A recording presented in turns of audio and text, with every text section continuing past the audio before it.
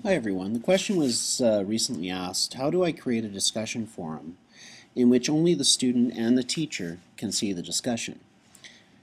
Essentially what we're talking about here is a journal. That's actually really easy to do. All you need to do is create a discussion forum, but then set your students up in groups of one. So let's go through that so I can show you what I mean. So I'm in a course right now where I'd like to have a journal, a discussion just between myself and a teacher where I can send that discussion back and forth. So what I'm going to do is I'm going to look down here on my administration panel. We'll click on users, and under users I'm going to click on groups. It takes me to the group setup page. And initially you see groups and members of. What I would like to do is to auto create groups. So if I click on auto create groups, what it's going to do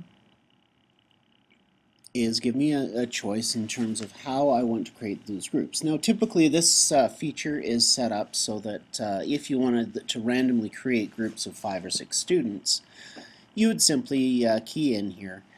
I either want a certain number of groups or I want a certain number of members per group. So if you wanted groups of 5, you'd simply click or type the number 5 here.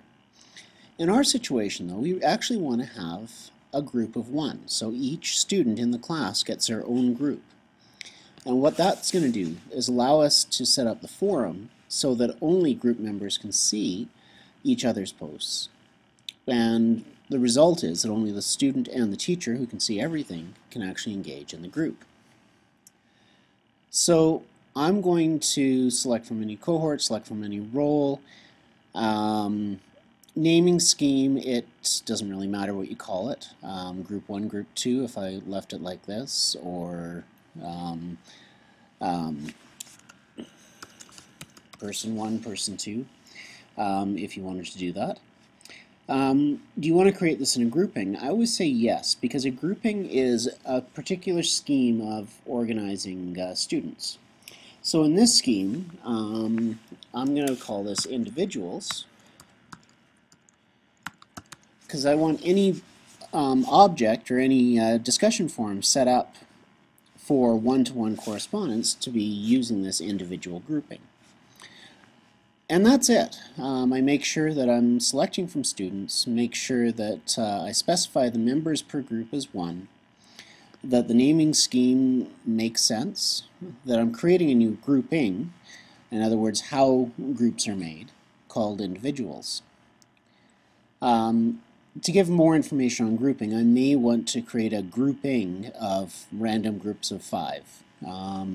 I might want to create another grouping of intentional groups of 5, or something to that effect, that on different assignments and different activities I might use a different grouping scheme.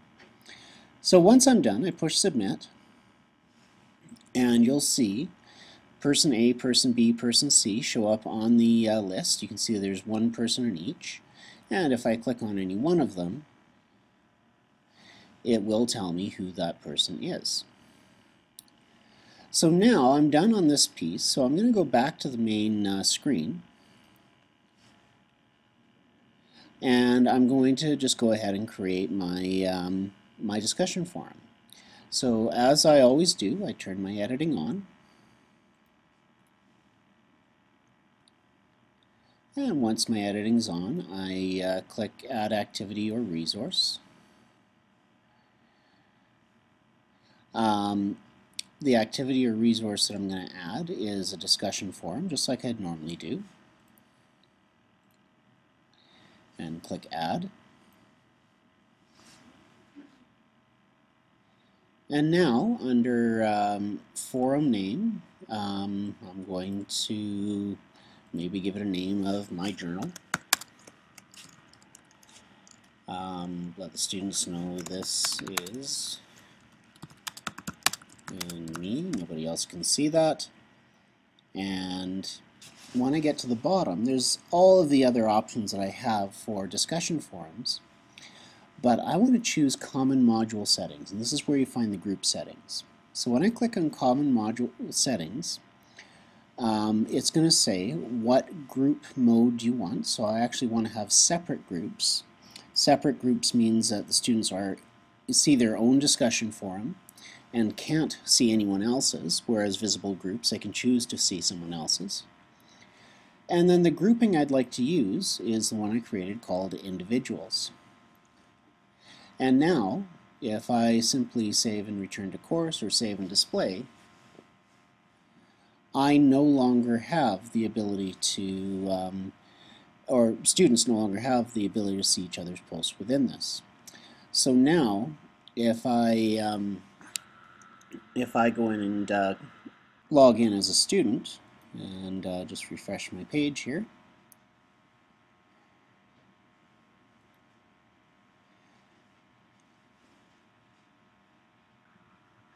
I will see my journal appear. So I just go ahead and click on my journal.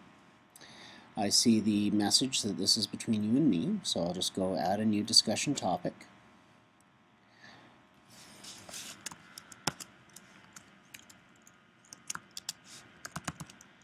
Something deep and meaningful for the discussion. And as with any discussion forum, I'm just going to go ahead, scroll to the bottom, and hit Post to Forum. Now, this looks exactly the same as any other discussion forum, except for one extra column thrown in here that says Group, and it'll say Person A.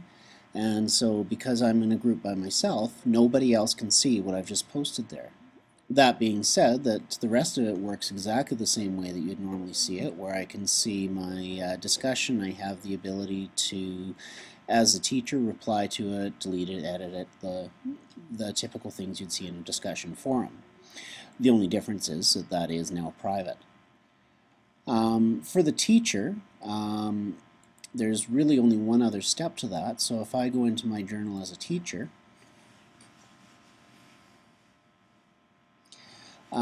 you'll see that you do see everybody's post. If you want to see only one person's post, now you have this ability. Instead of showing all participants, I can just choose one other student, and that would simply show up here so that I would only see that student's posts. When I have that set, or even when I'm just in a discussion replying to one person, my replies are also only available or only visible to that one person. I hope that makes sense. If you have any questions, as always, give me a shout.